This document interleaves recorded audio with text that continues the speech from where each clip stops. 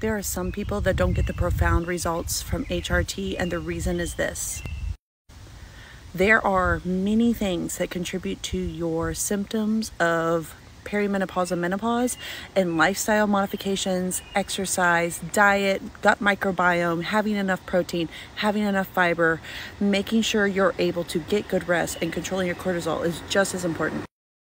HRT is only one piece of the puzzle of lifestyle modifications to help you through your perimenopause menopause transition. So not having the results you wanted with HRT means that there was something else that probably needed to be addressed.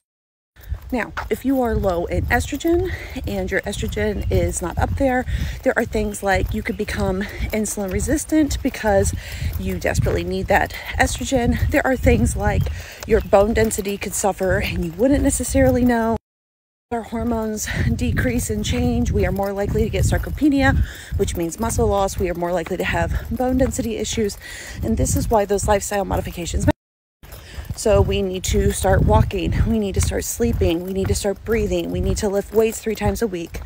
And all these lifestyle modifications are annoying, and I get it. I am currently walking and I have a headache.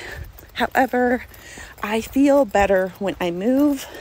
And I also take HRT, and I am not unlike you. When I started taking HRT, I didn't have an immediate profound effect like some people did. But then I had to look at my life and change some things. And now I am slowly crawling out of that hole. And even though I have this knowledge, the same things can happen to me that happen to you. Hit the plus sign and follow for more women's health and wellness tips.